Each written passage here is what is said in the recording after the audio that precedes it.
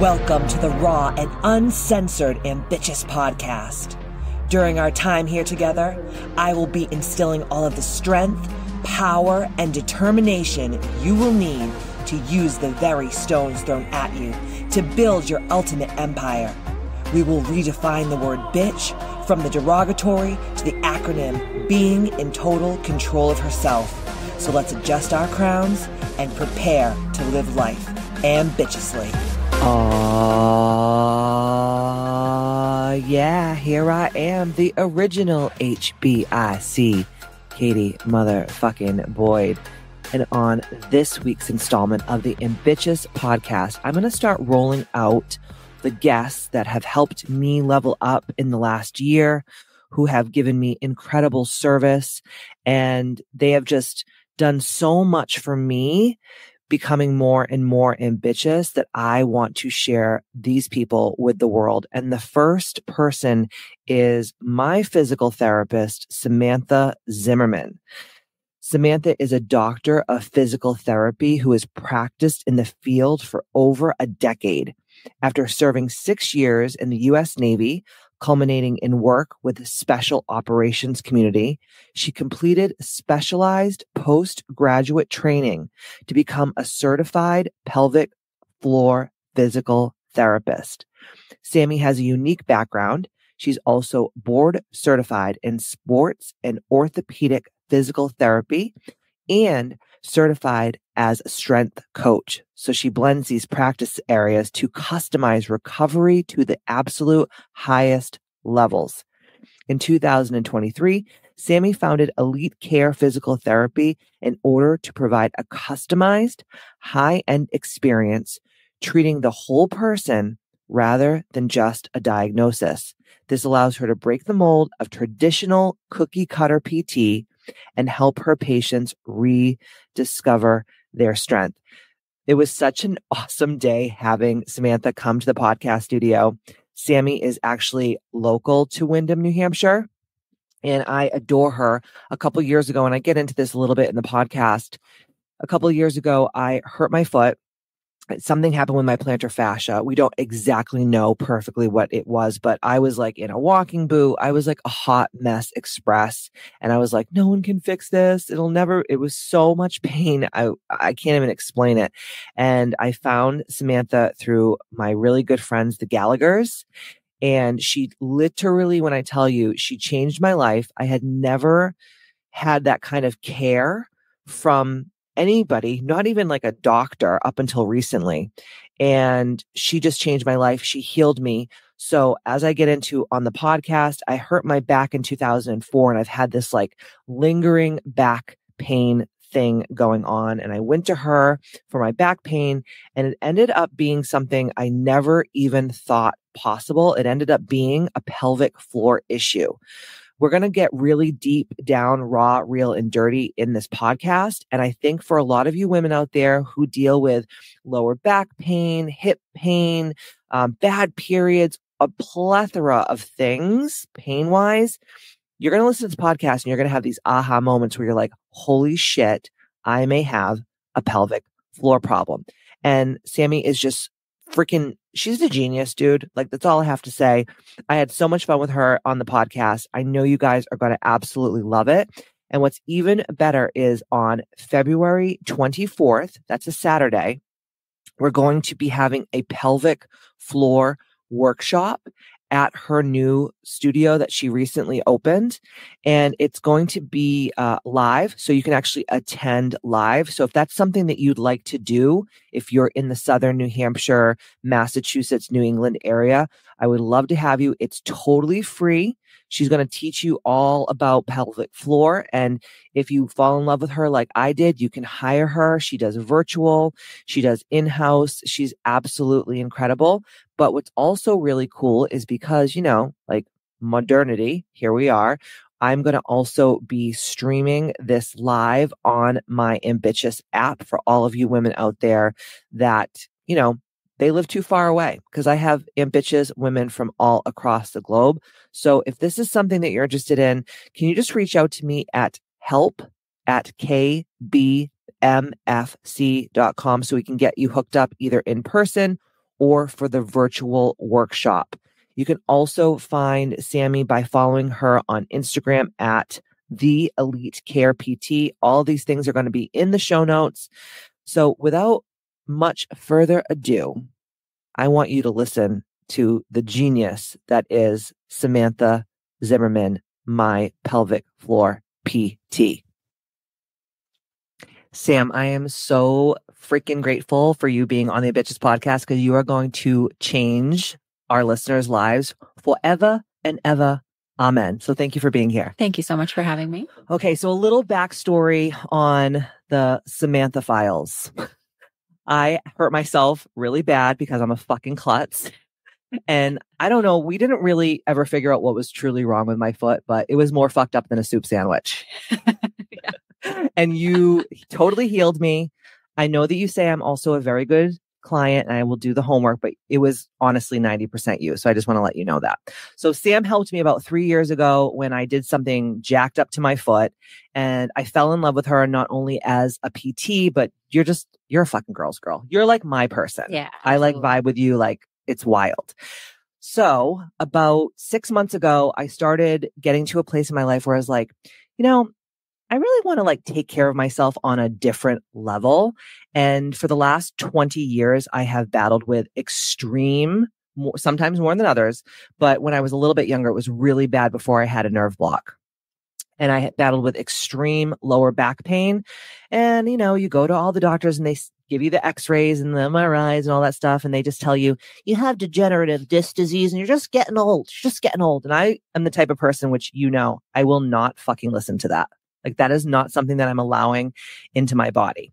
So about 6 months ago, I said, if Sam freaking helped my foot, she can fucking help my back. So I reached out to Samantha and we started doing PT again. On our first meeting, this is just how Kismet works. On our first meeting, we sat down, you did our intake, and we were talking about, my back pain on a scale of 1 to 10, all those questions that you ask. And then she was being a nosy little bitch. And she asked me, do you have painful sex? And I was like, well, my husband is black. So yes, I do. To which I replied, doesn't have to be painful. And I was like, say what? And then she went on to tell me that this can be an issue with the pelvic floor. And I was like, honey, my pelvic floor is high and tight. I've been working on that thing since the Reagan administration. I do my Kegels. I do my yoni egg. Leaking. I don't leak. I don't do any of the things. And you were like, yeah, well, I'm going to twist your world upside down. And she did. And so we ended up doing our first pelvic floor session. I was not nervous because you know me, I don't give a shit. And I'm not a modest lady, as you know, but I just thought it was so crazy because I never thought in a million years that by you actually doing something internally to someone, that it could heal them on such an incredible level. And within, I would say 3 to 4 sessions, I was like a totally different human. We just did a session about a week ago and you asked me how I was feeling. And I was like, literally everything that we have worked on is gone. And we're going to talk all about what those things are. And then we're also going to talk deeply about what having pelvic floor problems are and how you can fix them and what to do and what not to do and the misconceptions and the medical gaslighting that goes on and all of that happy horse shit. So I'm really excited to get this party started. Yeah. So let's talk first about how you got involved in this industry because not many PTs do this. It's pretty uncommon. So right now the PT degree, it's a doctorate degree. So we do undergrad and then we do 3 years of graduate training. So by the time you get out of that, unless you're already thinking, I want to be a pelvic floor specialist, the last thing a lot of people want to do is put a lot more money and a lot more time into training. So my thought was always I wanted to be an orthopedic and a sports physical therapist. I wanted to work with the Red Sox. I wanted to work with sports teams, whoever. I worked on my brother during school, and my brother was a naval aviator, and he was going through like survival training. So he had hurt himself, and I was just kind of helping him out. And I was like, whoa, this is super rewarding. I really like working with somebody who's then going to go and, do something cool. So I joined the military. I was stationed in California. I was stationed in DC, Quantico area, and then down in North Carolina. And during that time, I was also deployed over to Afghanistan. during that time, I started noticing a lot of my male patients having testicular pain.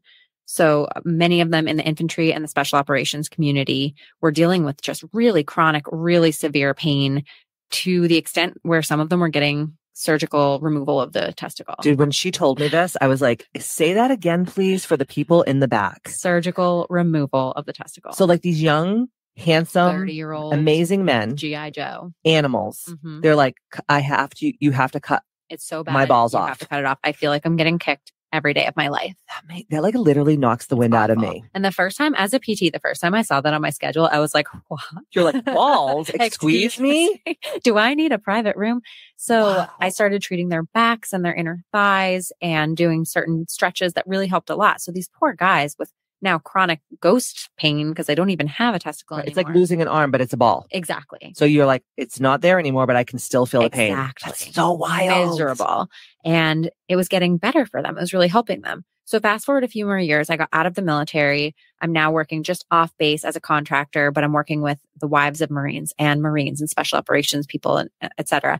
And the place that I worked paid for me to go to all of the pelvic floor classes. So male pelvic floor, female pelvic floor. So before I was treating the testicular pain, but I wasn't doing anything internal. Now I'm qualified to do internal exams, work on these muscles that standard PTs, even though we have a doctorate level, we have no access to all of these muscles on the inside of the pelvis. Wow. Yeah. So it became this whole new world of, that was just the beginning. That was like, you're unpeeling the different layers of the onion because you don't realize how many people around you are dealing with dysfunction. Because no one talks about it. Nobody talks about it. It has a stigma. Yeah. Especially as like a manly man talking about like my balls hurt. Exactly. Like no one cares, dude. I can deadlift 500 pounds, but I feel like I'm getting kicked in the junk. Holy shit. Yeah. That's insane to me.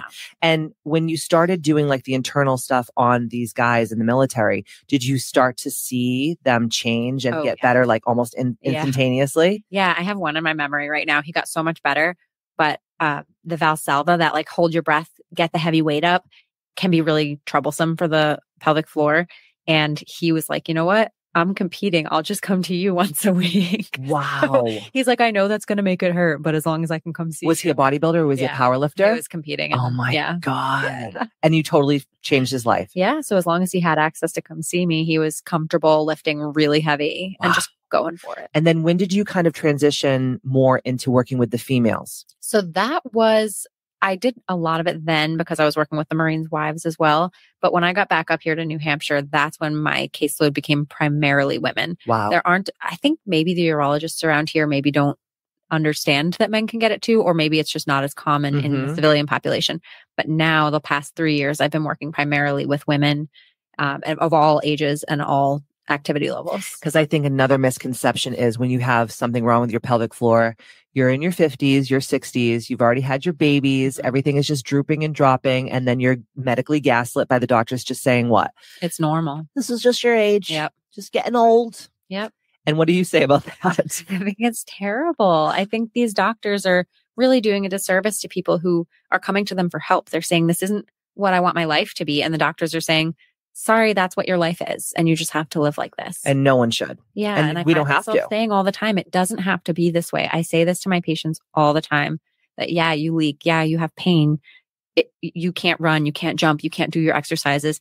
If you have kids, you can't play with them. It doesn't have to be this way. Wow. Yeah. And me being in the health and wellness industry, focusing mostly on women for all of my career, I can't tell you how many women, like back in the day when we were doing like crazy high intensity interval training boot camps every day, they would like hold themselves when I would make them do like star jumps and shit. And I would be like, what the fuck is wrong with you, Pamela?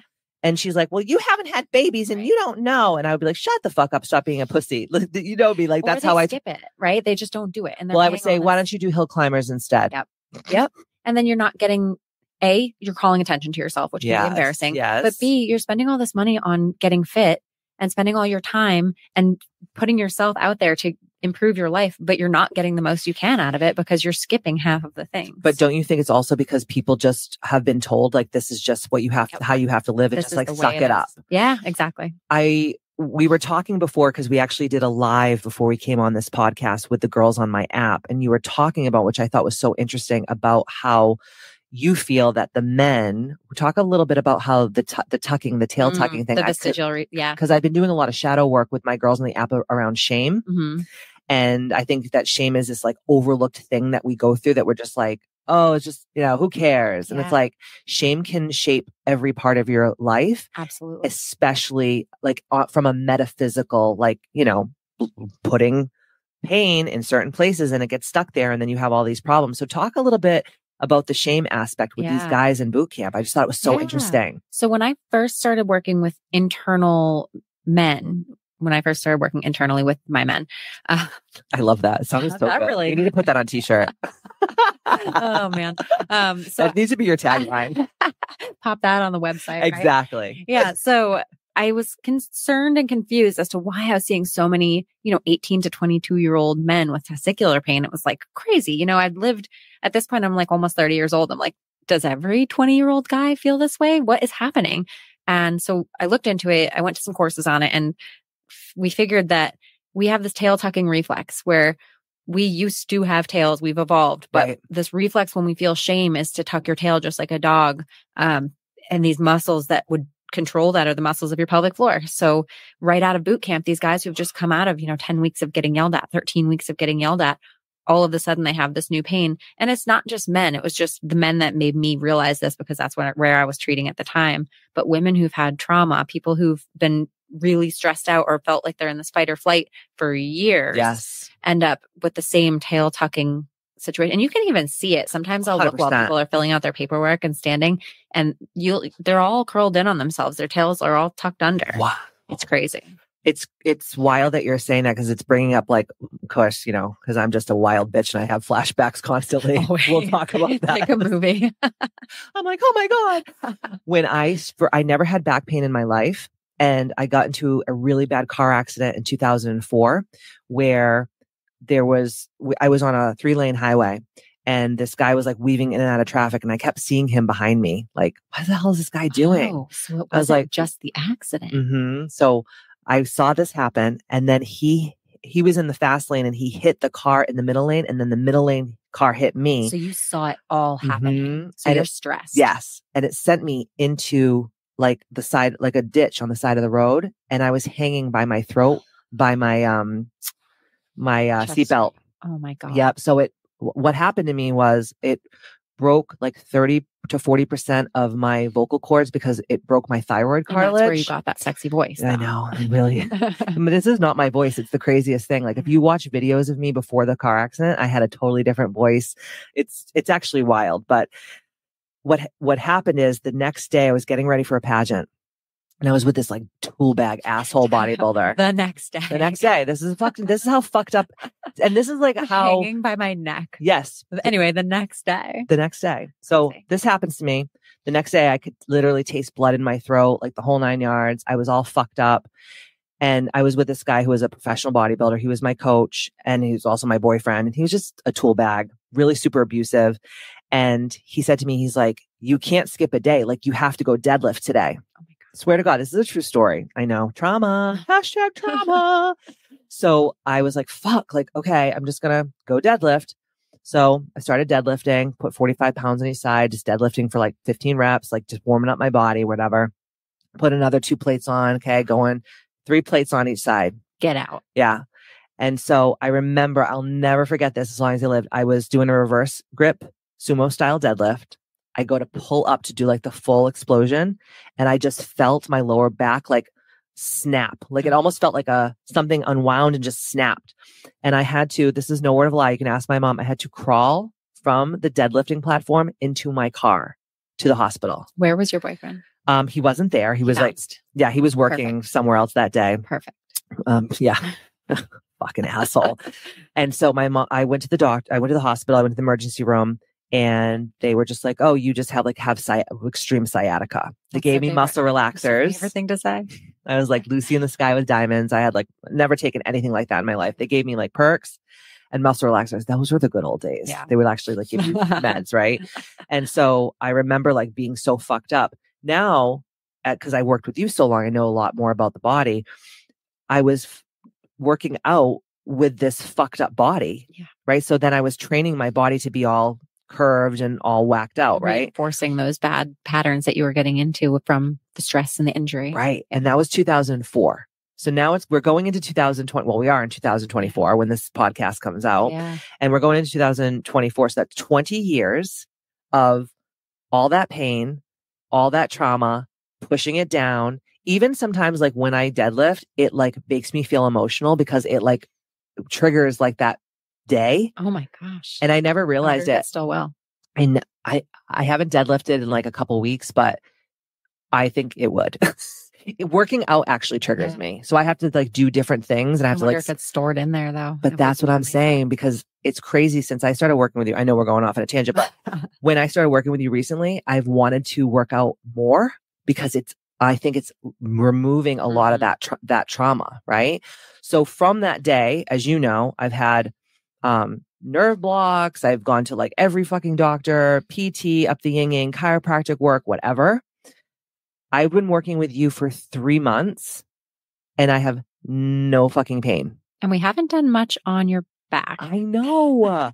Everything has been pelvic floor. Yeah. But I was thinking about what you were saying, and this is what kind of made me think about when I did get this back pain situation, is the guy that was like, you know, bodybuilding and having all this pain. And it like triggered that, oh my God, this is when it all happened. Yeah. And so do you believe that we store trauma in certain parts of our body? Absolutely. And I don't know any, source or book that says that, but I know with what I do. There's actually a book. I'll give it to you. Oh, perfect. Is it The Body Keeps the Score? Yeah. Yeah.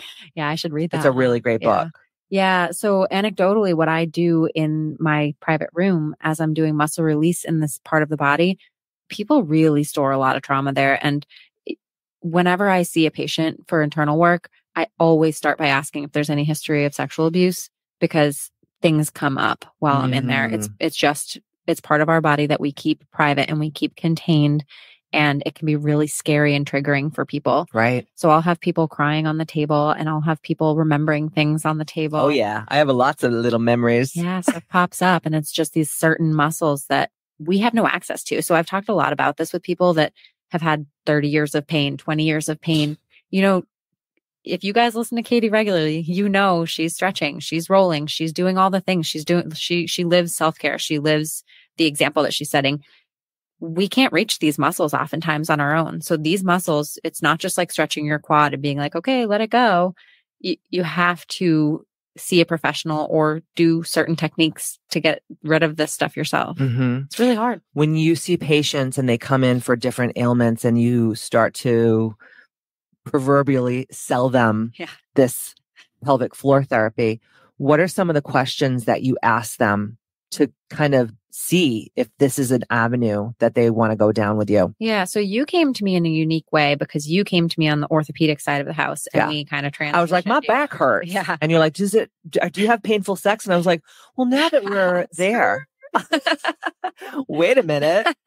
I was like, why are you trying to get up all my business today? It's only like 9 a.m. And then do you have painful periods? And that's another thing. So just backtracking a little, often people will come to me specifically with pelvic floor referrals. They know that's really? Oh, yeah. Oh, I didn't know that. Yeah, they'll that's come to me with pain with sex. They'll come to me with incontinence. They'll come to me with constipation. So hold on one second. Sure. So they go into a doctor. Mm-hmm. They say, hey, I'm having all these problems. The doctor, because they don't do this, will say, hey, I have this woman I work with. She's just does this pelvic floor thing. Yep. Primarily OBGYNs. We'll send people that occasionally like primary care. Really? Also, yeah. But mostly OBs. Mostly the OBs. Okay. Interesting. Because people will say, I'm leaking after I had a baby. And a good OB will right away say, go see a pelvic floor PT. I have had a few patients ask for it and have the a bad OB say, would a bad OB say, why don't you just get a full hysterectomy? Yeah, exactly. That's what happened to me. Exactly. Wow. Or wait a year. Let's see if it goes away. A fucking year, man. Yeah. So people will be 6 months postpartum like, hey, I'm still leaking. And they say, wait a year. It'll go back. It'll be fine. That makes me like angry. It makes me angry too, because now you're behind the 8 ball. Now your muscles are weaker than they needed to be. Yeah, it's awful. Damn. It's awful. So people really have to advocate for themselves. So the OB, the gynecologist, or even sometimes the primary care general physician will be like, yo, go to this girl. She's amazing. So then they go in to see you and they mostly are referred by that. But sometimes it's what you have. It's like moi. Yeah. So I've seen this a few times. Somebody will come in for chronic back pain. Somebody will come in for chronic hip pain. A lot of times my coworkers will catch it and say, hey, I've been treating this person and no matter what I do, it's not working. It's not working. So the pointed questions that I end up asking are often if they've had kids. Yes. Because even though you don't have to have had kids to have this going on, it's very, very common once you've had kids. And it doesn't matter if it was vaginal or C-section, either way. Because the baby's still in there stretching out your shit and doing a dance. Exactly. Understood. Exactly. And then often I'll say, do you have pain with sex? That is not normal. Yes. You should not have to have pain with sex. That was one of the things that I was like, yeah, I do. And you know, I love my husband more than a fat kid loves cake. But like you get to the point where you're like, sex is not worth it. Sure. Because it hurts so bad and it hurts for days after. And I was actually, when we were on the live, I was saying, because you always jog my memory and you make me like have these aha moments where I'll have sex and it'll be so painful and it will burn and the tissues will be like tore up from the floor up, literally from the floor up. Yeah. And then I will leak. So I'm like, oh my God, am I like peeing my pants? Like, so she's doing Kegels on Kegels on Kegels to stop leaking. Yes. Yeah, exactly. And then what is the Kegels on Kegels on Kegels doing to me? It's taking those tight muscles and making them tighter. No. Yeah, exactly. It's the worst thing you could have But when Cosmo tells me what to do with my pussy, they're just telling me Kegel everywhere. Kegel when you're friggin' watching TV, Kegel at the stoplights. That's it. And so most people, when they have anything wrong down there, that's their first response. Tighten it up. That's it. And if you're somebody who's super strong or somebody who worked out during your pregnancy, your muscles probably aren't weak.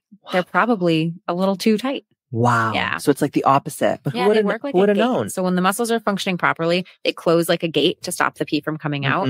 But when they're really tight, when they're spasmed, they can't close like a gate. So some patients come in and they say, it feels like something's stuck. Like I'm trying to do it and I just can't close those doors. Dang it. Yeah. How freaking interesting. It's crazy. All right. So painful sex, because I know that my listeners out there, they're driving or they're walking, in the park or they're doing their cardio and they're like, holy shit. Yes. This is me. Okay. So painful sex, bad periods. I had, as you know, the worst. I have a lifetime supply of Lisa Rinna diapers because I got so sick. That's another thing too.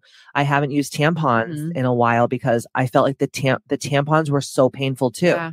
And I would have to use a tampon the size of a bunny rabbit to stop my horrible flow. Yeah. And I was just like, fuck it. I'm just going to go old school, red tent style, free bleed into this fucking diaper. It's going to be amazing, which has helped me so much. But even like taking my tampon out when I was using it. It's painful. Right? Oh my God. Yeah. So use of tampons and pain with doctor's exams too can be another indication. Okay. So when you're actually going for like a pap smear or something like that, you're like, fuck, this hurts. Like you shouldn't need to do breathing exercises for that or take meds for that. If you're having a ton of pain when somebody's doing an exam on you, either they're being too rough, which is possible, for sure, or something is overly tight in there. And they don't look at that really when they're doing their exams. They're looking at other stuff. And it's not that they're not doing an important job, but they don't assess those muscles. So they don't, if they'll say, just relax, it'll be over in a second. They don't know that it hurts. Brace yourself, Effie. Yeah. Grab a drink in the waiting room.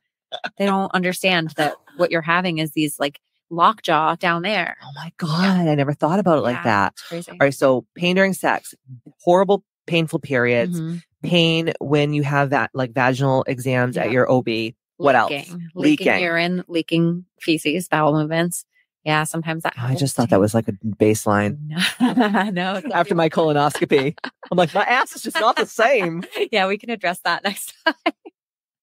Put a fucking cork up there and call it a day. God, yeah. So that could be a problem. And then the opposite, constipation. You literally can leak poop. Yeah. So when people are just like, I just shit my pants. Yeah. Sometimes it's for real. And they think it's funny because they're just like, I just shit my pants. But sometimes it's like, you have a problem. Sometimes people don't think it's funny. Yeah. Yeah. And it's something that we can manage for sure. Dang it. Yeah. It's crazy. Holy fuck. So when I was a little girl, my grandmother used to walk around the kitchen and just fart. Yeah. You don't have to leak. She would literally like be like walking around the kitchen and it would be just like, and then I'd be like, Nana, and she's like, wait till you get my age. Oh my gosh. She probably just had a beat up butthole from like her having 5 kids. That's probably a big part of it because their generation. And who talked about these things? They didn't talk about it. There weren't pelvic floor PTs. I actually listened to a podcast on history. They were the depression kids. My grandmother was like saving aluminum foil for like 7 years. I think Teddy Roosevelt's wife, somebody. Of course it was Teddy's died wife. of like prolapse. No. Like she had horrible, like her uterus was just falling. It might not have something. Time out. Yeah. You can die of a prolapsed vagina. Well, it's not a vagina, but it's your uterus. Yeah.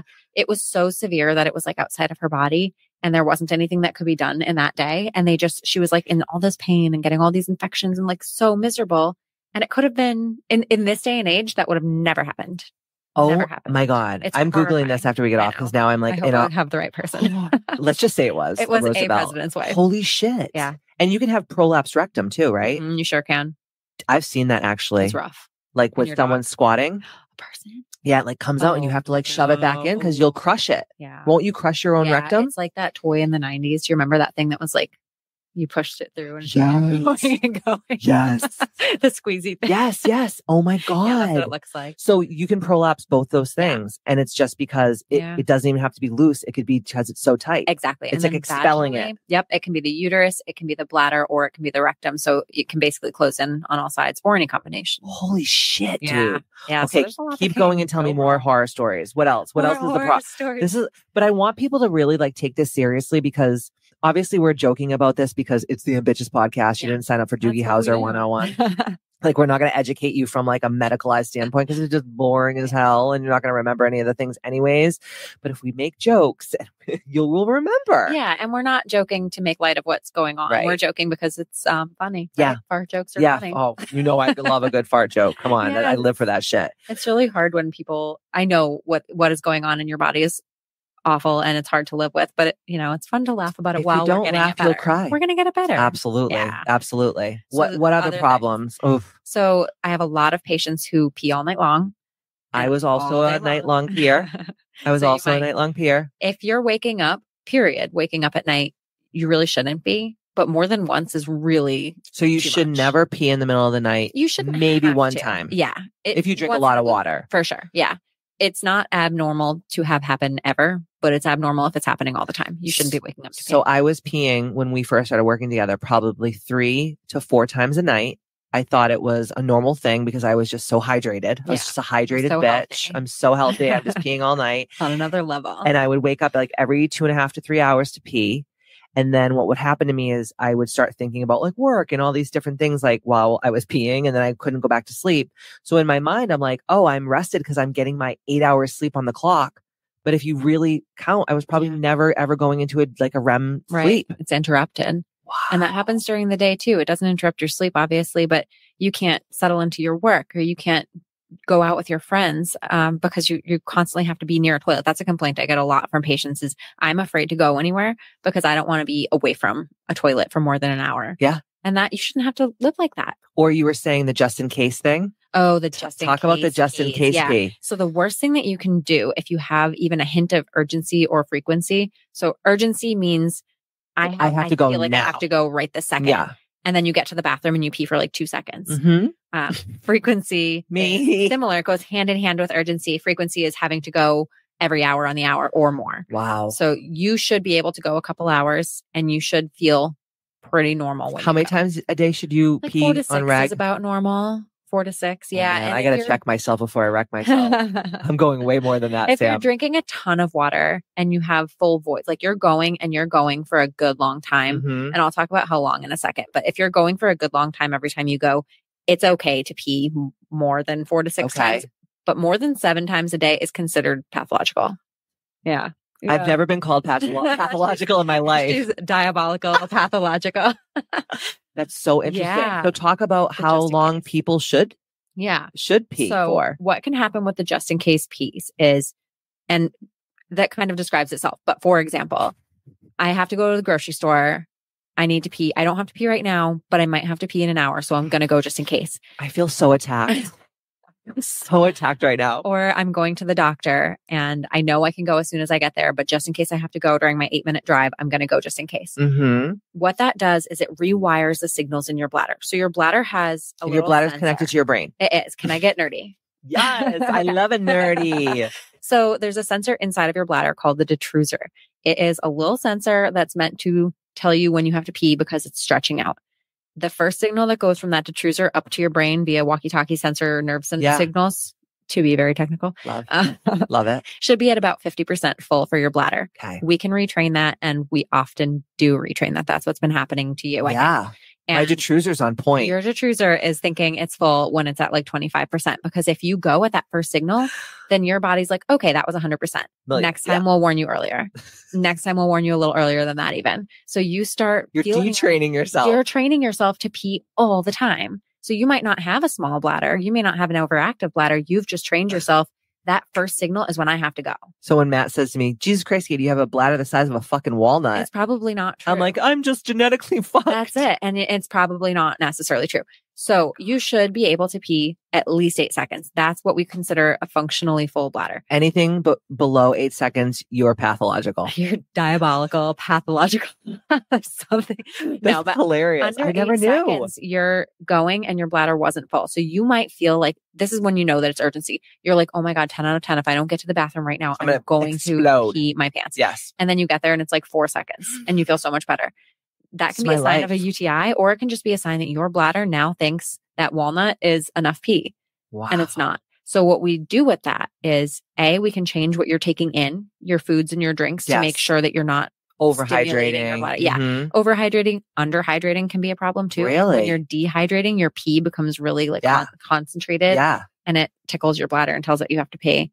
Different teas, coffees, alcohol. I wish everyone could just see my face from the side. I'm like, crazy. There's so many things that you can put into your bladder that make it feel worse. So that's something that I do with all of my patients. Like coffee makes me pee my pants. Yes. And because it's the caffeine and the dehydration. And the coffee. Yeah. Yeah. So even decaf coffee would do it. Really? Not as bad, but it would. But it will still do it. Yeah. And there's things that you can do. You can use that as an education piece for yourself. So like say you're coming into podcast and you're like, I don't want to interrupt. So I'll have my coffee after my podcast. You can just do it that way. But you can also, there's like supplements and stuff you can take to change the way your body interacts with it. No shit. Yeah. How freaking cool, dude. It's so cool. But the most important thing before you just start taking like one of them's called coffee tamer, before you just start like stirring coffee tamer in every time you have a coffee, you have to find out if it's really bothersome to you. Mm-hmm. So like we've all been out to the bar where you're like, okay, I don't want to break the seal. I don't want to go pee the first time. I thought I was the only ghetto ass bar bitch that said that. I worked at a bar in Boston. I'm like, I broke the seal, guys. It's all downhill from here. That's it. And then you're in the bathroom like every 5 seconds for the rest of the night, right? So that's alcohol. Most people are triggered by alcohol. Most people are triggered by coffee. But there's other things on the list that not everybody has. It's kind of like you can be allergic to dust or whatever. You might be stimulated by coffee or apples. Oh my God. It could be anything. Damn. So usually I have people log everything that they're eating and drinking. What makes them... And when they're leaking or feeling urgency, and we try to correlate it. We do like some sciencey stuff. And then I say, cut it out completely. Yeah. And if your symptoms get better, now we know. You can use that as education. I mean, even if you do nothing with it, knowledge is power. You're not out of control. God forbid anyone uses the scientific method anymore. Right? Right. Let's have a hypothesis. Let's just all go crazy. So hectic, so chaotic. Yeah, so people come to me and they're like, I'm not giving up my coffee. I'm like, first of all, okay. No one said you had to, babe. Okay. Nobody said Chill that. out. Calm down. But like, wouldn't you rather know if it was your coffee? 100%. Wouldn't you feel more in control of your symptoms if you could say, today, I'm going to skip the coffee and have no symptoms at all? Right. Yeah. Oh my gosh. Yeah. Okay. There's so much to it. Anything else that's like symptoms of pelvic floor problems in women? UTI symptoms can be. So I've had a few patients, and this is actually more recently than before. I've been treating pelvic floor specifically for like 5 years, and I've been a PT for just over 10. I've noticed this year I'm getting a lot of patients who have chronic UTI symptoms, and they'll say, I've never had a UTI, by the way. So what are the symptoms? So it's pretty uncomfortable. I have to pee. Urgency. Yeah. Burning when you pee. Okay. And you have to pee like every 5 seconds. And is it painful? It is painful. Yeah. And so when it's a true UTI, you'll see like blood in your pee. Ooh, it's pretty severe. Really? Yeah. And that can be bladder infection too. Shit. So always go to the doctor. They'll test your pee and they'll say, okay, this bacteria is in it. Here's some antibiotics. You'll get better. Have a good day. A lot of times these people will go back and forth to the doctor and say, I've been to the doctor 20 times. They keep saying there's no bacteria in there. Yeah. And I can't get better. I feel these symptoms. They're feeling like they're peeing fire all the time and their urgency is super bad. So they come to me and lo and behold, they had some trauma or maybe a UTI that didn't get treated right away. So the muscles all kind of responded accordingly. It's kind of like whiplash in your Maybe they were being a slam pig and they were just getting raw dog all weekend too, though. That could be it. I mean, honestly, it could be I have friends that tell me these things. For sure. Yeah, they're like, I think I have a UTI. I was like, what did you do all week? And they were like, I was just taking Molly and just like fucking random dudes. And I was like, oh my God, I missed that. Those were the days. I love our responses to that. You're like, I'm like, oh, tell me more. Let me live vicariously through and I'm you. like, that's aggressive, but we can help. We can help. So sometimes when those muscles spasm like that and they seize like that, your urethra has to come through there. So when the muscles are tightening up, it makes your urethra feel like it's constricted and on fire. And feeling like you have a UTI and you're not. It's just tight muscles. And I was talking to you when we were on the app about my friend who was diagnosed with like vulvodynia or whatever. Can we talk a little bit about that? Because that's also something that could be. Vulvodynia, vaginismus. These are... Vaginismus? Yeah, that sounds like a wrestler's name. It is a very cool wrestler's name. That would be the ones that can like lift weights with it, right? Yes. What is it? Vaginismus. Vaginismus. So that's like lockjaw of the vaginal introitus. So when you try to have sex, your whole everything just goes. It won't let it in, so it can be really, really painful. But the doctor you should listen to the doctor. Just have a glass of wine and just like let it just slide on in there. Or they could just send you to a pelvic floor physical therapist. God forbid that anyone does their job better. Oh my God, because that's what they say. What do they say when sex hurts? Have a glass of wine. Have a glass of wine. And can you imagine? This is what our fucking it's abuse. It's medical gaslighting. Really is. Which is rampant. They're telling you there's nothing wrong. Which in their defense, which it's not really defensible, but in their defense, there's nothing wrong that they know how to fix. But that doesn't So they have to tell you that you're a crazy bitch. Yeah. That doesn't mean there's nothing wrong. And I would say this, I will shout it from the rooftops. When I see somebody that I can't figure out, I send them to somebody else. I don't tell them there's nothing wrong with them. I don't tell them they're making it up. So irresponsible, man. It's awful. It is. So you have these people who have come to you for help. Tears in their eyes, begging you for help. Which, by the way, when you're talking about the nether regions, it's even more. It's not like you're like, oh, I think I have an earache. Right. It's your vagina. When I get new patients, I usually express to them how proud I am of them because it really is like, it's scary. It's easy to go about your life and just spend the extra money on the panty liners and deal with stuff. Oh, the panty liners, child. And they're expensive. The pee panty liners are expensive. I know. And people just live their lives thinking, I'd rather live this way than take that step and be vulnerable in front of somebody. So I try to make it a safe space because I'm like, I know how scary this is and I know how vulnerable you're making. Just be like me. Just talk about your fucking, all your shit on Instagram and just talk about your painful sex and, all that on your podcast. People. What you're doing. That's why I do it. Is helping people. People will hear this and say, whoa, that's me too. And I would never tell my closest friend. I would never even tell, my mom. I don't want people to know this. Sam and I will be your closest friend. Let me be your closest friend because when I hear that, first of all, it's illegal for me to tell anyone else. True. Unless you put me on your podcast. Yeah, that's also true. Yeah, but I am a safe space. I won't tell anybody. I won't tell your husband or your friends or your parents or your kids, but you're worth feeling better. You take that time and you expose yourself and be vulnerable for a few months and the rest of your life opens itself up to you. 100%. But I also, and you know me because you always say I'm a good girl. You're a good girl. I'm a good client. I'm a good patient. I really do.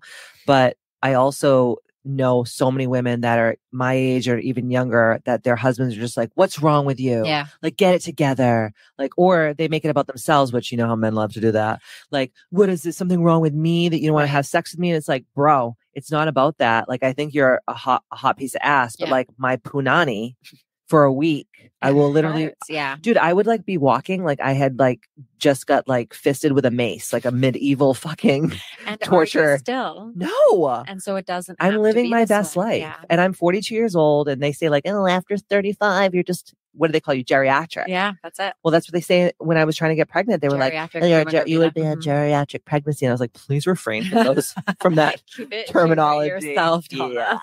Yes, Donna, I'm not letting that into myself. Thank you very much. But how many women just go about their lives and they're just so ashamed, which also, let's go back to the shame piece for a second. Now you're tucking your tail. Yeah. Now you're having more pain with sex. Because I'm not a real woman because I don't want to have sex and I'm not in that like sexual energy.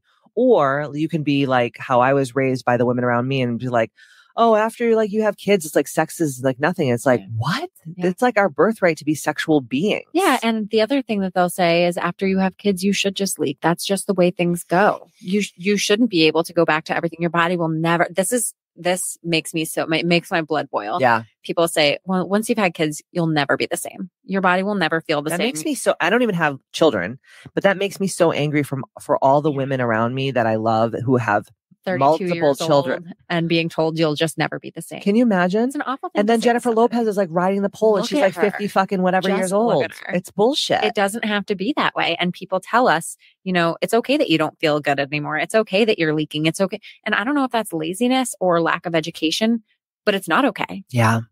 And also because we were talking about like why I first came to you. So all those things, but you can also have hip pain, back pain.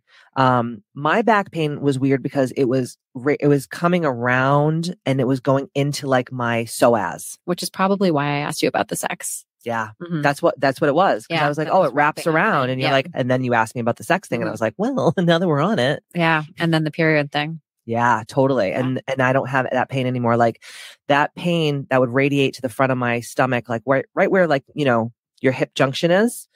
It would be so bad. I would be sitting at night, just like chilling, like watching TV. And it would just be like a toothache, like, wow, like just so painful. And then when I would go to sleep, I could never get comfortable in bed. So then I would sleep all fucked up just to like ball myself up into like this little ball to like take some kind of pressure off my lower back. And I don't have any of that anymore. It's amazing. So all of it's gone. So my period, perfect. No painful sex. I never really leaked, but now that I was talking about that whole situation. You felt like you were leaking. Yeah, it was just like, just spitting a little bit sometimes. It was getting a little floppy. You know what I mean? Yeah.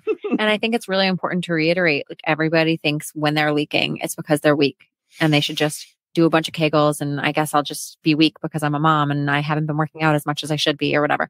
Or not moms, because people who haven't had kids also have pelvic floor dysfunction. Yeah, absolutely. And leaking. And men have it too. Wow. It's so crazy. So let's talk a little bit about what you actually do. Yeah. So you light a candle. I light a candle, spray some perfume. You get a beautiful glass of Chianti. Yeah, exactly. Yeah, no. It's not like that. I swear, guys. Drink. No. Have a Cosmo and you're going to be fine. We start by getting to know each other. And I think this is something that separates me from when you go to like the OB, because you go to the OB and right away the nurse comes in and is like, take off your clothes and put on this like piece of paper that isn't big enough to cover your body. And it's going to rip as soon as you move. And like your butt is against the table. And it's so uncomfortable. And your tits are underneath your armpits. And you're like so fun. Nervous, whatever. So I don't start like that. You always have like a pair of underwear hiding in your purse. Have you seen those like TikToks lately? God forbid the OB searches your chair and finds it. Yes, yeah, exactly. That's what it is. Exactly. So no, we start with a lengthy conversation. I want to hear about everything from sex to leaks to how you sleep to what you do for a workout and how that's changed over time and why it's changed. So we get a really thorough history. It probably takes at least half of the first time. Yeah. Then we go into a physical exam, and that depends on what you tell me during our interview. So it may be more orthopedic. I might be looking at how your back moves, what your squat looks like, your range of motion, your core activity, your strength. But if you're telling me things like, I feel like I'm really weak, I feel like I'm always leaking, I only have pain with sex, nothing else, oftentimes that leads us down the road of a pelvic floor exam. So when my patients consent to that and want to go forward with that, it's a very comfortable experience as much as I can make it. No, it's so enjoyable. You would. I love it. I'm like, this is great. I could just lay here and talk to my friend and and then I feel like $1 million after. Yeah. It's crazy. So you are on a table with sheets. So it's again, none of that paper nonsense. You're not like crinkling around. You're on a pillow. It's a relaxed environment and you're draped. So I have to do a little bit of visual inspection to make sure things look okay when I'm doing pelvic floor work. But I'm very much a physical therapist in that I work with my hands, not my eyes as much. So once the visual inspection is done, the sheets come down and it's all by feel. And once that happens. So when you're visually looking at everything, what do you look? Are you looking for certain things? I'm looking for atrophy. I'm looking for breaks in skin. Talk about atrophy. We were just having a whole conversation on my app about clitoral atrophy. And I was like, whose clit is atrophying? And I don't believe that is happening. I'm going to get canceled over no clit atrophy. I mean, yeah. So what I'm looking for is if you have, for instance, a lumbar disc herniation, it can cause muscular atrophy and it can be visually apparent to me that something is not right. So I'm looking at your inner thighs. I'm looking at your groin. I'll have you do a Kegel and see what happens. If the top is coming down, but the bottom isn't winking up, it will indicate to me that there's some disconnection. That might be a nerve. It might just be the muscles that they forgot how to work together. They didn't fire together the right way. And we have to re-educate them on how to do that. Yeah. So that part's pretty brief. Okay. And then we go into an inspection. There's 3 different layers of muscles in there. So I inspect all 3 by feel. I'm looking for whether they're One finger, by the way, guys. One This finger. is not the shocker. No speculum. It's a single glove. Remember the shocker? The shocker. 2 in the pink, 1 in the stink. Oh my God.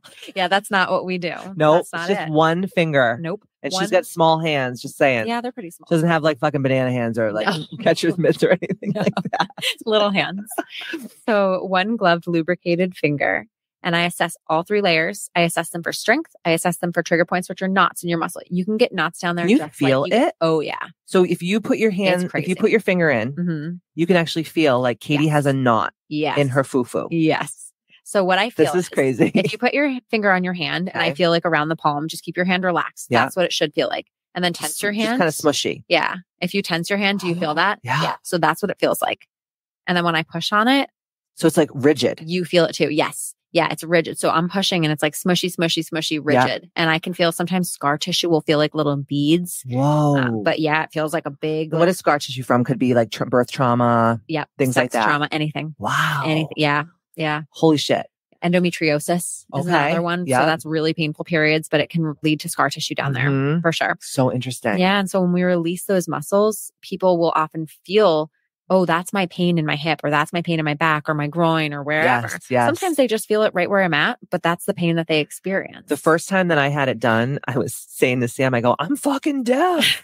And she's like, what? You had like ringing in your ear. It had like referral. Wasn't really pain. It was more like it shot up to my left ear and I like made me go deaf. And I was like, damn, that was crazy. You just, you did me so good. I just lost my hearing, girl. And I was like, holy fuck, this is crazy. And then this week that you did it, my whole right leg was having like a full-blown grand mal seizure convulsion. Yeah. And I was like, what the fuck is this? And then all of these like memories from my childhood started coming up and I was like, whoa, this is wild. Trauma. Yeah. And that you see a lot of that. I do. Yeah. People who've had trauma, sometimes they don't even remember it. And then we store it down there. You just push it down, you forget about it. We can't release those muscles on our own. We just can't. Wow. So you've seen women have like real like movement. Tears. Yeah. It's really hard. Yeah. And it's often for me, I'm like, should I stop? Yeah. And most of the time they say no. No, plow through, man. Because they just need to move that energy. Exactly. You know? Yeah. And do you notice like when people have these like kind of like metaphysical energetic releases that they like just become different afterwards? And it doesn't sometimes the knots come back. It doesn't typically come back in the same way. Just like with your own body, your neck. Like, oh, my neck is so tight or whatever. Yeah. And that can be, I always describe this to people because I do dry needling too, and not in the pelvic floor, but I do it in the, the hips, back, anywhere I've had it before. Yeah. And it's incredible, right? It really, really works. Oh yeah. I love this example. I used to work on my brother and he had headaches all the time and we got them fully under control with the dry needling. But after a long time, they just kept coming back. And we're like, what is going on here? And this is my brother that's the Navy pilot. Yeah. We're like, why do these headaches keep coming back? I feel like I'm working hard here. Of course. And we finally figured out it was because he was all like jacked up in his airplane. So he would be flying for like 12 hours at a time with his arm like, Wow. Yeah. So it's just getting stuck there. Exactly. So you can't just address something like you can't just go get a massage and then like sit all janky for the rest of your life and be like, why did say it louder for the people in the back? Right. Self-care is great, but you have to make these changes. If you have bad posture, if you are sleeping funny, even if you don't have, bad posture, but you cross the same leg, you always cross your right leg over. That may impact your pelvic floor. You could have single-sided pain because you always cross your right leg over. You know what else I thought was really interesting when I started working with you? And this is when like TikTok and like reels and shit, like social media fuck you up, because have you ever seen that TikTok was like, you may have autism or you may have ADHD if you sleep this way? Have you ever seen those? I haven't. Did you diagnose yourself? Yeah. Oh no. So Matt was one day, he was like, oh, I just saw this reel the other day that was like, oh, if you sleep this way, you have like severe ADHD or you have autism. And it's like, you sleep with like T-Rex hands. Oh yeah. Have you ever seen this before? I haven't, but that is a neurological. Yeah. Okay. Well, I like sleep. If you watch football, when they get hit hard, they're like, oh my God, what? Yeah. I've been hit hard my whole life. That's why I sleep that way. But you always get up. I always get up, man. I always get up. I'm selling my brain to science, man. I'm telling you. But I was sleeping like that for so many years. And I sleep like that with my little T-Rex arms curled up in a little ball. And I put like a pillow in between my legs. And then when I roll to the right, I have to like bring the pillow with Yeah. me. It's a whole fucking But situation. that's good for your back and your pelvic floor. But I haven't been sleeping that way anymore. You haven't needed to? Oh, we cured Hand your on heart. ADHD. Or autism or whatever. I mean, honestly, cured it. because if you're saying it's a neurological thing, Yeah. I mean, who knows? Yeah. And I'm 42, so like autism is, it was around, but it was like a fairly It wasn't newer really diagnosed. No. Yeah. And ADHD, they were just like, that kid's a troublemaker. That's it. Put that kid's, Let's put get that some Ritalin up in here, please. Oh no, they didn't even do that. I've loved the medicine. They just would put my like fucking desk in like the corner of the room and put me. God. Yeah, I went to Catholic school. They would be like, wrap your knuckles about it. oh yeah, I got hit with fucking rulers and then beat the ADHD right out of you. Yeah, that it really works. Did not work. Can confirm. Every weekend I would have to like write 1,000 times like I will respect my elders before I did anything. And look at you now. I love you, Jesus. Body of Christ. Yeah, I mean, it was not a good, but I think that that's crazy. I know it's like, but isn't that wild how I haven't been sleeping like that? It's amazing. I sleep like a normal human. And that's because you do the work though. I mean, I have so many patients that unfortunately need me for longer than I think they probably would if they were as compliant as you. You take this and you make it part of your life. And it's such a gift. That's what I look at this as like a gift. Yeah. Because you went through all this schooling and all this training. You're fucking smart as a whip. Like, why wouldn't I listen to you? Just like you listen to me when I tell you certain things. It's like, what the fuck? Absolutely. What are we doing over here? Yeah. I get a lot of people that come to me, not a lot, but a fair percentage of people that come to me that will come to me week after week. And they're like, it's not better. And I'm like, oh, did you like change any of the things? I gave you like 10 things to work on. Have you tried any of them? And they're like, yeah, no. Why are you wasting your time? Why are you paying copays? Why are you coming to see me if you're not going to do the things I say? Well, it's a victim mentality, which I love that. I know you love that. It's my favorite. Yeah. I just think it's like, like people are looking outside of themselves to cure themselves. Mm-hmm. All you should be looking for outside of yourself is tools and people who know more than you in that arena. Yep. But you have to then take that information and integrate it into and alchemicalize it into your own being. Because when you do, you get this magical response where your life starts turning around. I mean, I listened to a lot of what you say in here, but things fall into place. And it's not just going to be your pelvic floor things falling into place. But when you aren't so hung up on not being able to do anything you like to do because of that, your path is cleared to do other great things. Right. And I know this is like probably corny or whatever, but I actually feel happier. Like I feel like I have a more of a quality of life. Like even when I'm doing just like small tasks that are mundane, I'm like happy and I'm smiling because I'm not feeling that pain all the time. Yeah. And when I'm getting it, in too. And that's another thing too. When you're having more sex, and you actually feel like, wow, this doesn't feel like, medieval torture. That's it. And this is great. You're sleeping through the night. Your body is now able to heal. Yeah. I'm going to stop pissing every 3 minutes. Yeah. You're not spending your life savings on Lisa Rinna diapers. I have a lifetime supply, people. I'll be handing out free samples at Costco later. It's embarrassing to say this, but like, me, I'm an open book and whatever. I don't want anyone to ever feel embarrassed for anything that they're going through. Yeah. And I feel like the more that people who are like leaders in our community, like me, say like, yo, I had to wear diapers, dude, because of I was bleeding so bad. And people are like, fuck, me too. They don't feel as bad. Cause I think that most people look at me and they're like, wow, Katie's got her shit together. And it's like, actually, no. I wear a diaper.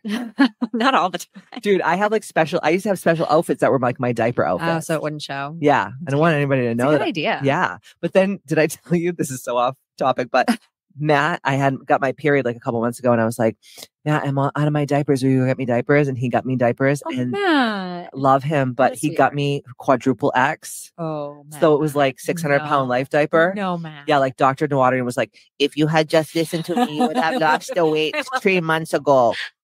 Oh my God. Do you have a connection to him from your show? I need to. We need to meet him. Oh, I love him. He's like my favorite person in the world because he fucking says everything I say. How it is. Yeah. I need golden stethoscopes. Yeah. You wanted to lose 60 pounds? Well, you should have. He's like, you should have listened to me 3 months ago. You would have not been still fat. Stop supersizing. Yeah. Like, I'm just like, bro. But he got me 4X diapers and I remember putting them on and it was like.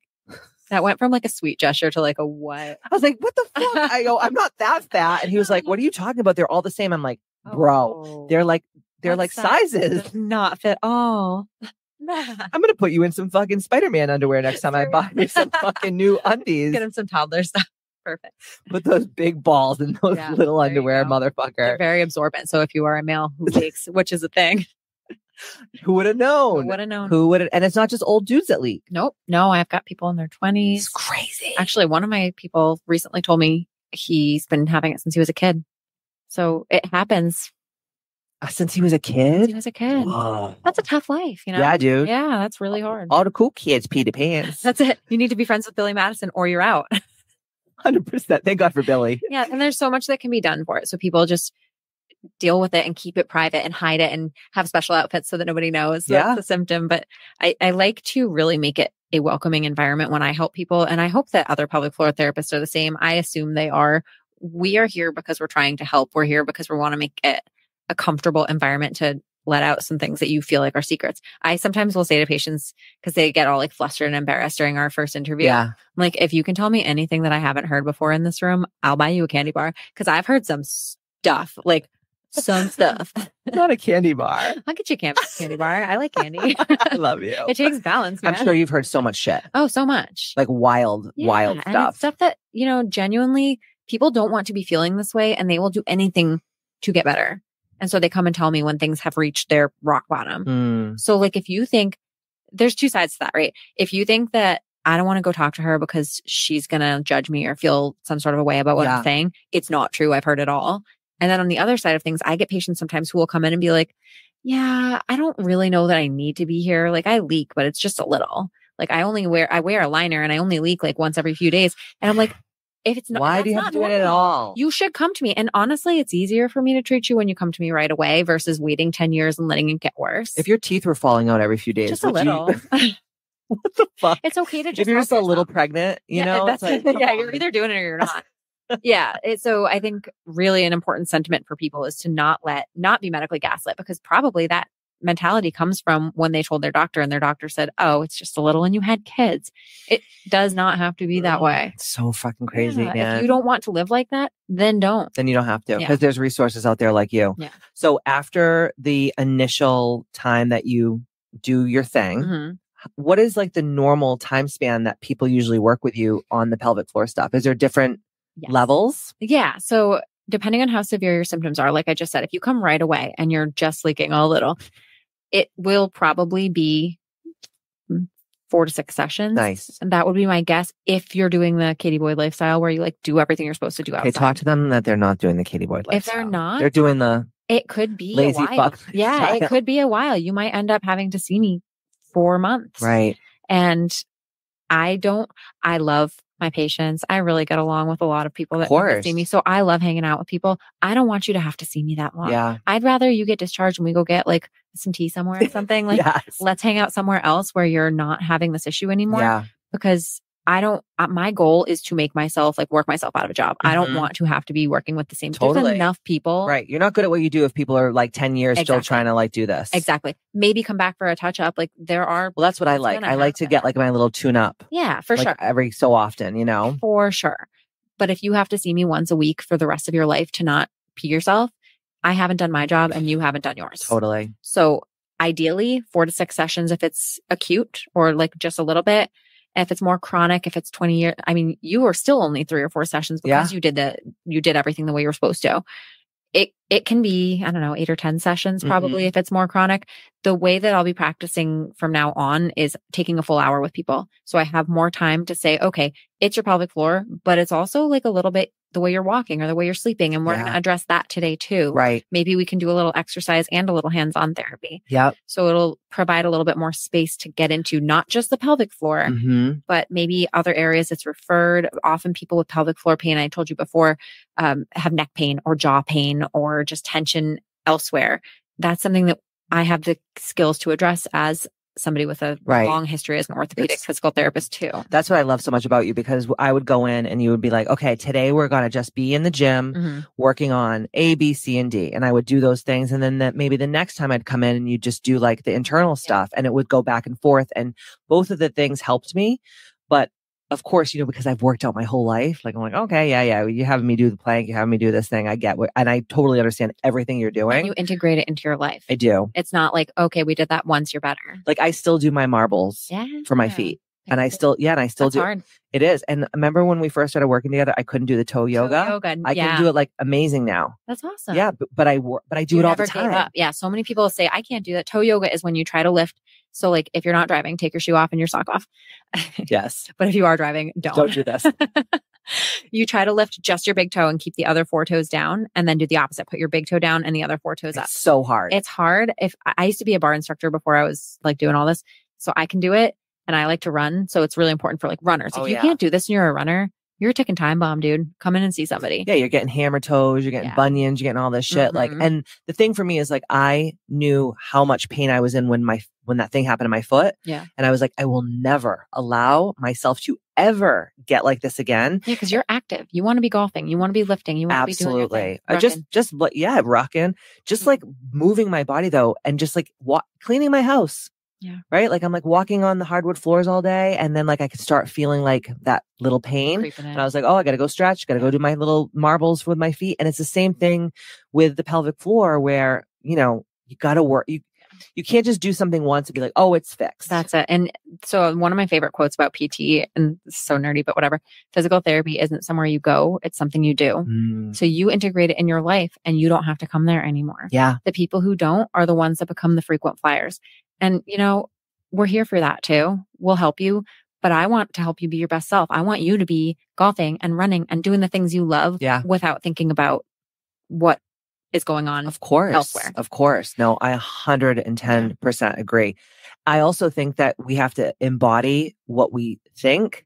And we also have to say to ourselves, like when I wake up in the morning, I'll say to myself, okay, what does someone who's an athlete, who is a multimillionaire, who is a leader, how does she act? What does she do? How does she speak? How does she dress? I know that sounds like overwhelming to people because people are like, that's what you think every day. Because I really do believe that your thoughts, your words, and your deed shape your reality. So I think back to all of the pain I ever had in my life, from the time that I hurt my back when I was deadlifting after the car accident, right? To the time that I hurt my foot. And because I'm so self-aware of everything that's going on in my life, I can say, oh, right before I hurt my foot, I was really stressed out with work and I was like in a bad place mentally. And like, I really do believe that so much of the pain that we have in our lives is a byproduct of trauma or stress or overwhelm or whatever. And we're just not moving the energy the correct way. And so I bet like 98% of the people that are going to listen to this, if they really think about the pain that they're having, they could say, yeah, this pain started when I got my divorce, or this pain started when I became an empty nester, or this pain started when I had that sexual trauma, whatever, I always say that to people. What changed? What in your life? It could be stress at work. It could be a lot of this started for people during COVID because they're all of a sudden they're sitting at their kitchen table doing their job instead of at their desk. Their ergonomic setup is terrible. They're stressed. They're learning how to like have their family all in 12 square feet and zoom their tits off. Exactly. Yeah. And all these symptoms. So they're like, yeah, it's been years, like 2.5, like March of 2020. Right? No, 100% is the correlation. Yeah. I think back of like the last 3 years and I'm like, damn, I went through like a lot of like shit. Yeah. Just personally, not even because of COVID, but I really do believe that the correlation is like this. I call it like sneaky stress because we were all just like trying to survive during that time. Yeah. And then I think when things like quote unquote tried to go back to normal or whatever, I think that's when everyone fell apart. Yeah. Because we don't know how to do it anymore. I know. Well, and to go back to the urgency and frequency, you're all of a sudden working at home. You're probably going to go pee as soon as you feel like you need to. Because if you're at work, your boss is watching you, or, you can't just like get off the line and go piss. Or the toilet's gross and you don't want to go there more than you need to, but you're at home and everything's like comfy, cozy the way you like it. You're probably going to go more. I think the pee thing started for me also when I slipped in someone's shit in Market Basket toilet. No. Did I ever tell you that story? Horrible. Yeah, I had to pee because I was like trying not to like pee all the time. Shout out to Market Basket. Shout out to Market Basket. Market Bastard. And I'll never forget it. I was in Market Basket in Londonderry and I was like, that's a nice one. It is a nice one. But well, someone dropped a deuce on the floor and I had to pee so bad. And I was like trying to like get my Lululemons off because they were like skin tight. And I had, wait a minute, this is the worst part of the story though. I had flip-flops on. So when I went to go squat over the toilet to pee, my like left foot like went flew out, and I was like, what the fuck? And I looked down and it was just someone's dookie on the ground, and the shit wrapped itself around my foot like over my girl. I had to wash my foot in the sink at Market Basket with one of those faucets that go on and off. So you have to keep like putting your foot. This is the most horrible. Bro, no wonder why I don't want to piss in a fucking real. So when I keep saying like, and you're on your way to the grocery store and you're like, I will never be in a grocery store again. Oh, that's so dramatic. Can you imagine? And first of all, that person who pooped on the floor probably also needs to see me. Dude, you know, it was like. Couldn't get over the bowl. It couldn't get over the bowl. Dude, think about that though also too. Is squatting over a toilet I'm good? glad you said that. It is not. It is not. But everyone tells you squat over the toilet. Don't push your bum down. Like I'm talking like if there's not a line, like there's not a toilet liner. So here's 2 things to not do. Don't pee in the shower. Well, that's fine. It's up to you. It's between your shower. That's between you. No, but I saw something about pelvic floor where you shouldn't stand up and pee in the shower. So you don't want to. Not that I do that, by the way. By the way, I don't pee in the shower. Yeah, no, nobody does. Wash your showers, guys. So you don't want to create an urgency situation where your brain links being in the shower with peeing. So you don't want to pee in the shower, but it's not going to like make your body worse. Yeah, it's just one of those like key in the door. Like, you have now linked this with peeing. The key in the door thing, similar. You've now linked getting home with peeing. So I usually say to people, find something else to do before you pee. Take a deep breath, go wash your hands, brush your hair, then go pee. Oh and if you're like terrified that you're not going to make it, I have this one person I was like, undo your belt buckle and undo your button. So like, if you're really not going to make it, you just shove your hands down. Yeah. But that's when a lot of times people will be like, okay, it's time to pee. Oh my God, I have to go right now. So set yourself up to break that cycle. Cause it's your doozer. What's it called? What's that thing called? Your detruser. Your doozer. I like that better. Your doozer. It's your detruser. Oh my God. So don't power pee. So like push it out real quick. I do that all the time. Cause you're in a hurry. It'll save you like 5 seconds. Don't power pee. Cause you're now using these muscles that you should be relaxing. Power shit? If you want. No, it's my baseline. So, when you're using those muscles to power pee, to push it all out, those are the muscles that you should be relaxing to let things open and then closing back up after. So power peeing would have known this, guys. Can be problematic. And on that same page, squatting and hovering, use those same muscles. So like at a keg party when you're hanging on to the fucking back of someone's car. It's different. Oh yeah. You're just like holding like, oh, it's like drunk and you're just peeing on your jeans. Car, no bueno. And then when you're hovering over a public, I almost called it a potty because I have a 3-year-old. When you're hovering over a toilet, you don't want that either. So what I do is I just take a bunch of toilet paper and like make myself a little nest. Yeah, a little nest. And then I can sit. But if you're hovering, you're using the very muscles that you're trying to relax to let the pee out. Who would have thought? So you're confusing them. Who would have thought? Yeah, your body is a What about the squatty potty? Squatty potty is great. Like, so everyone should have a squatty potty? Pelvic PTs love squatty potties. Yeah, we love squatty potties. They relax those muscles. Again, those muscles that are supposed to be relaxed to let things out can get really tense and tight. And that, if they're tense and tight, that can explain some people who they pee and then they stand up and they're like, what? I have to pee again? Yeah, it's like you don't fully empty. Didn't let it fully empty. Yeah. How come when Matt touches the crack of my ass, it makes me want to pee? Oh. I hate it. I want to fucking chop his hands off. Like, you ever like just on the crack? Yeah, like like you're walking in front of your husband and he thinks it's cute to like poke you in the ass. We don't do that. No, I don't like it. It's not my thing. I'm gonna say big thanks to Dave on that. Like when Matt, like he'll like, in the kitchen, he'll be like, oh yeah, and he'll smack my ass. And I'll be like, even smacking it does that? Or just no, just but not in my ass. I didn't think it was in. I meant in your pants. Like when against your skin. Yeah. Okay. Do you want me to do it now? No, like I'm in high like right in like your coccyx bone. Okay. He'll like and go just like up in there. Like he'll like just do that beep, and all of a sudden I'll feel like my vagina like drop. Like I'm. What? It's the weirdest thing. There's a lot going on. Is it because my vestigial tail is growing back from evolution? It's definitely growing back. No. So there's a few different things. And that actually reminded me of something else. Matt, stop touching that part of my ass. I'm going to break your little fingers. That's enough. I'm going to break your sausage claws. So there's a few different things that can happen. Lower in your sacral spine. Yes. That's where the nerves come out that control peeing and pooping. So it's certainly possible that he's like poking somewhere funky that is just doing that. Rude. And then higher up. Yeah. This is so interesting to me. I have 2 patients recently that have had something like this going on. The thoracolumbar junction. So right at the bottom of your rib cage where it goes into the top of your lumbar spine. It's not a common space to have back pain. It's really like fairly uncommon. Right. Most back issues are like L4, L5, L5, S1. Where it comes up to the rib cage, that's where the nerves come out that touch your pelvic floor. Like they create the sensation for your pelvic floor. So you can have disc herniations there that can cause pelvic floor symptoms. Wow. And I had somebody this year who came to me from her OB. She had just incontinence, and we were working together for a few sessions when she revealed to me that she had that incontinence from when she was a power lifter. It was before she had her son. She was a power lifter.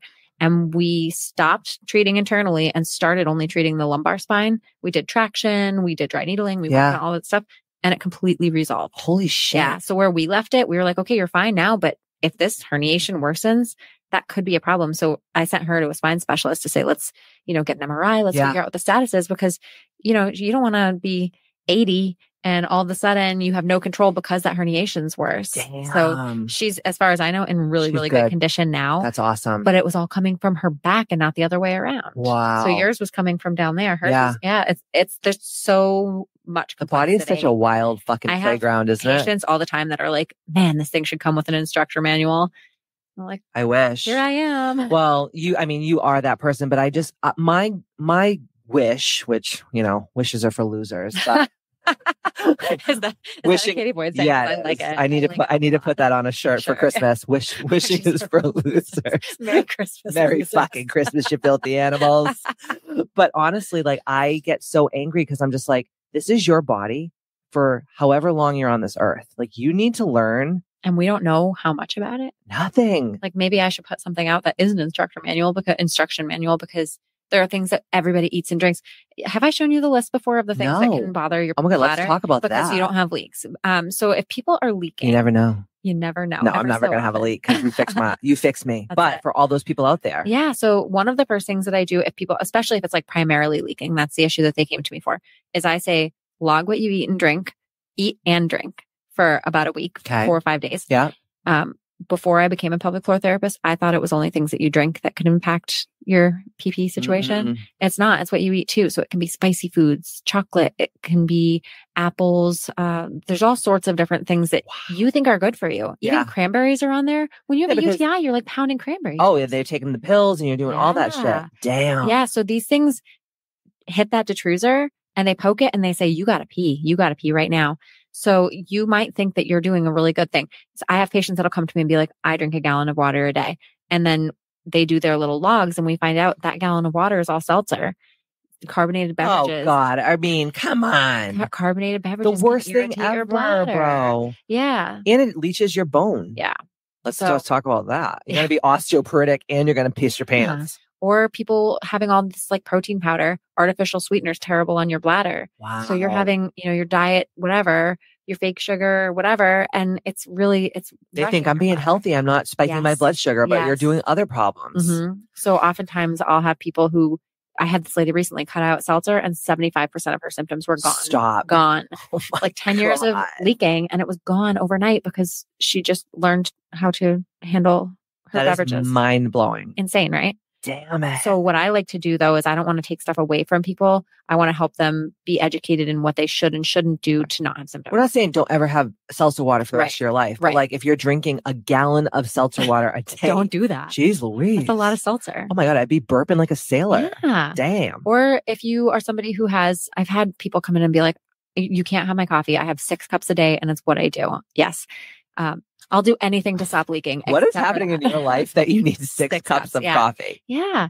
And I love coffee, by the way. Coffee's great. But I have it. Damn. Yeah. So you can do a few things. You can cut back on the caffeine by doing a half calf or even a decaf. Are they drinking Dunkin' Donuts? I don't know what they're drinking. Because you know that gives me explosive diarrhea. Acidic. If I even smell Dunkin' Donuts, I will spontaneously shit my pants. We are going to get canceled by New England for Market. I'm sorry. We just came for Market Basket and Dunkin' Donuts.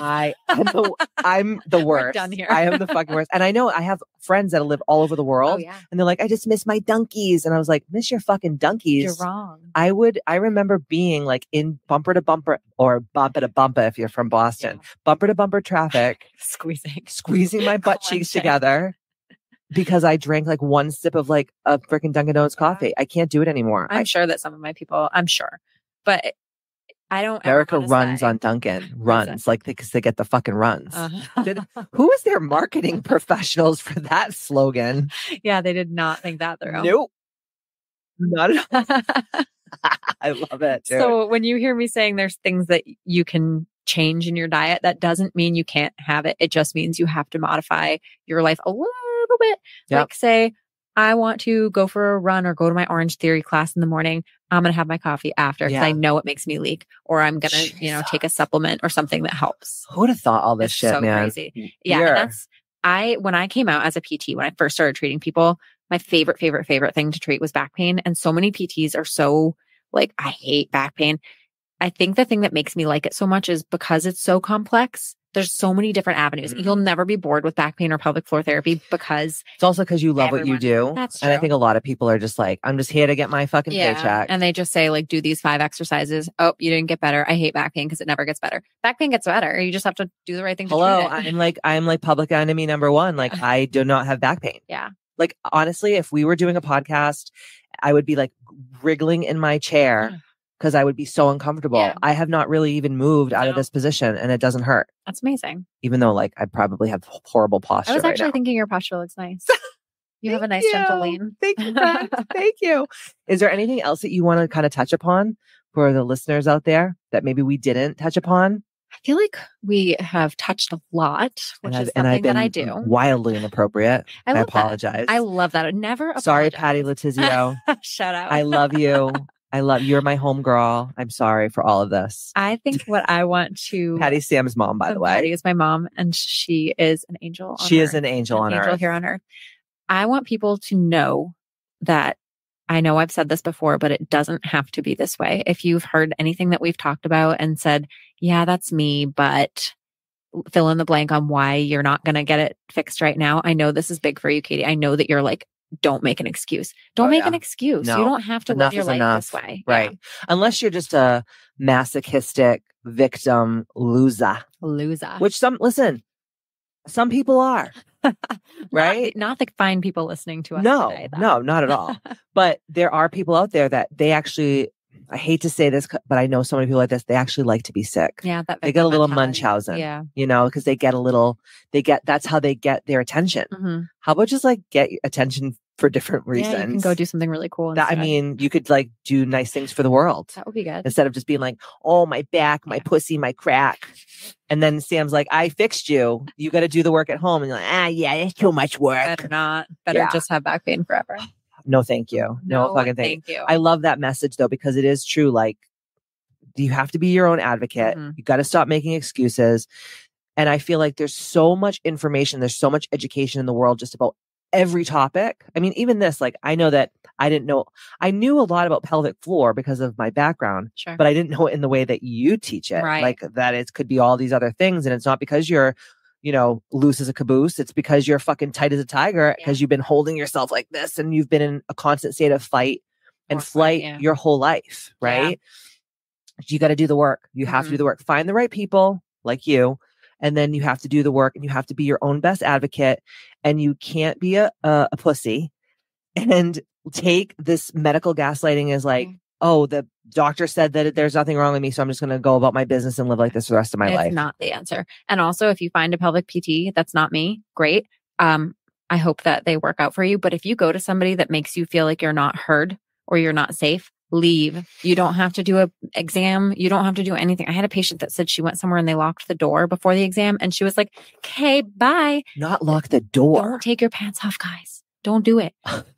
Don't do it. This is a public service announcement for everyone out there. Do not take your pants off when the door is locked. It is not safe. Girl. Yeah. So you want to feel comfy. Who the fuck locks the door? It's weird. That's so weird. When she told me that, I almost cried. And her husband was a detective. So they were both just like, yeah, don't do that. But she didn't go. She came to me. But she didn't like sit there and be like, wow, the door's locked. I'm going to like let this guy all up in me. No, she left. So because she's a smart she bitch. Was like, yeah. But how many women would do it? Would just be like, well, he's the doctor. She's the doctor. They're gods. Yeah. They're not fucking gods. Nope. And if you get a bad vibe, that's something else that we get kind of gaslit and shoved down as women. Yeah. If you get a bad vibe, walk. Go find somebody who will take care of you. Those people are out there. They're all over. I have a really good network. And that's another thing. If you want to reach out to me, I do offer telehealth, but if you want to reach out to me and you want somebody in person, I have friends that do this all over the place. That's something about being in the military. You end up with friends everywhere. That's awesome. So I have friends on both coasts. I have friends up and down the coast that do this and do a really good job of it. So great. So if you need to find somebody to do this in person, please reach out and let me help you.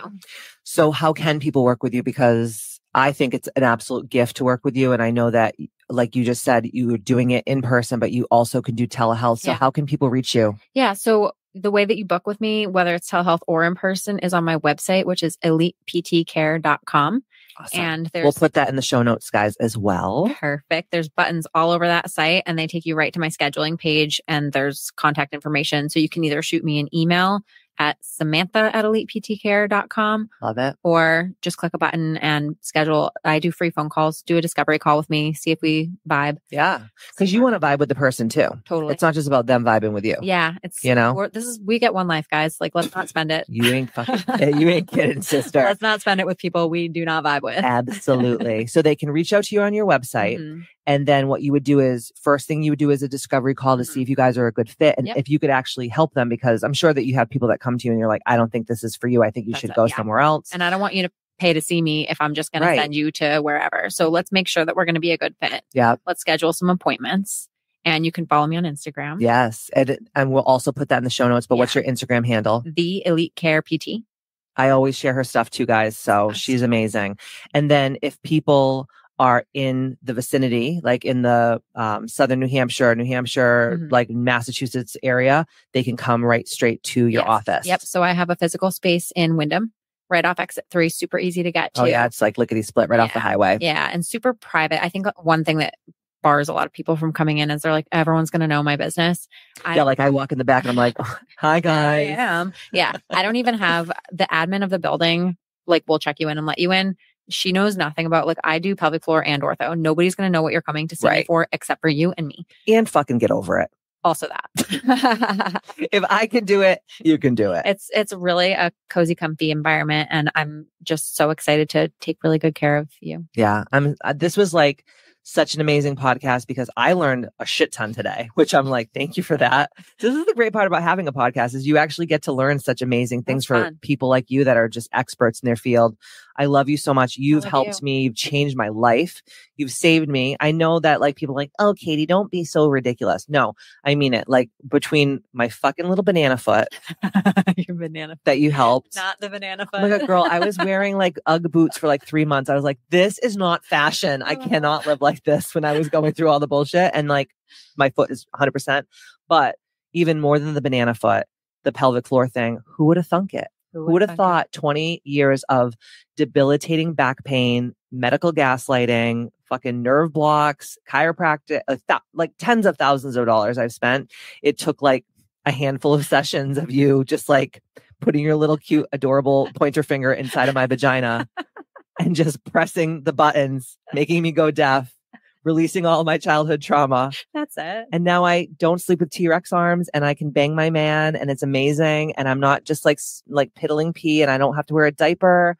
And I love myself again. I'm so happy. And thank you. That makes me so happy. And I happy cannot wait for you to help my girls because they need some shit. I'm here to help. Yeah, they need a good swift kick in the ass. They need a good poke in their fucking toxic bone. I am here for. I'm so excited to help people. Oh my God, this was amazing. Thank you for taking time out of your busy life because you're a mom and you do all the things. So I love you. And I know that my ladies out there in Ambitchious Land are going to love you just as much as I do. So don't forget, guys, go to the show notes. All the link will be there to get on the horn with Samantha, do the discovery call, see if you guys will be a good fit, and then start your pelvic floor journey to living your most ambitious life. This was so amazing, and don't forget to stay ambitious, and I will see you next Tuesday.